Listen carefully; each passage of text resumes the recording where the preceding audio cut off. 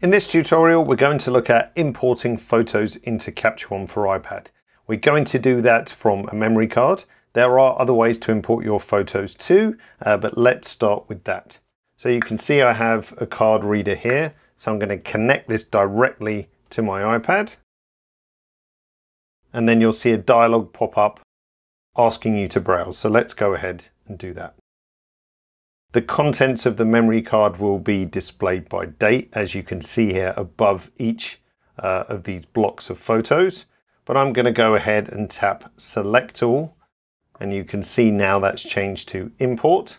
So let's go ahead and import all of those photos.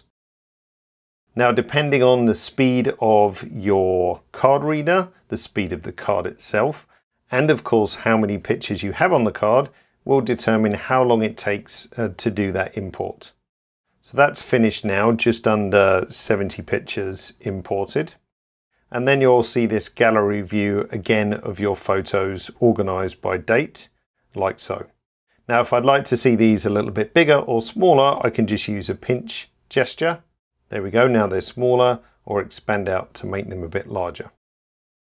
Double tapping on any of those pictures will bring them into CaptureOne's main editing space. And over on the left-hand side, we have our different tool categories. More on those later. But what we're going to focus on for this tutorial is just making a quick selection and dropping those into an album. So underneath my star ratings, I have the ability to add a color tag.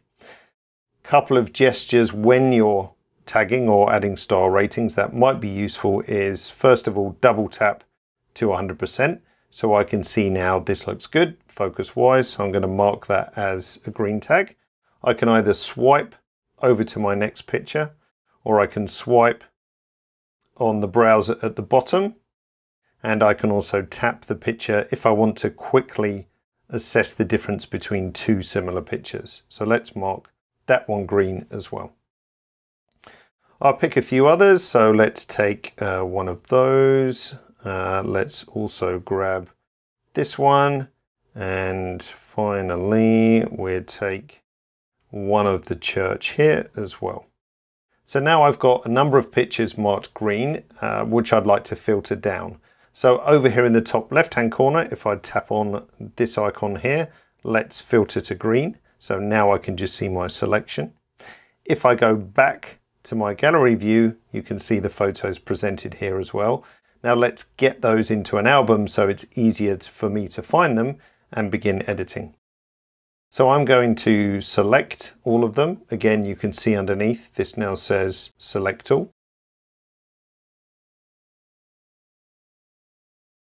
And let's add them to an album. Now I don't have any albums created at the moment, so let's make a new one, and I'll call this Iceland Selects, like so, and create that album and say add. Then those photos are added to this album, as you can see. As I mentioned earlier, there's a couple of other ways that you can import into the iPad, so let's take a look at those. So again, over here on the left-hand side, if I wanted to import from the photos already present on my iPad, I could tap here and then import those. Equally, if you want to import from your file system, you can do so. That could be from your iCloud drive, for example, or even if you have a connected hard drive, it will show up here, or other services like Dropbox as an example. So it's not restricted just to importing from memory card. You can import from all those other sources as well. So let's go ahead and start to edit some photos, which you'll find in the next tutorial.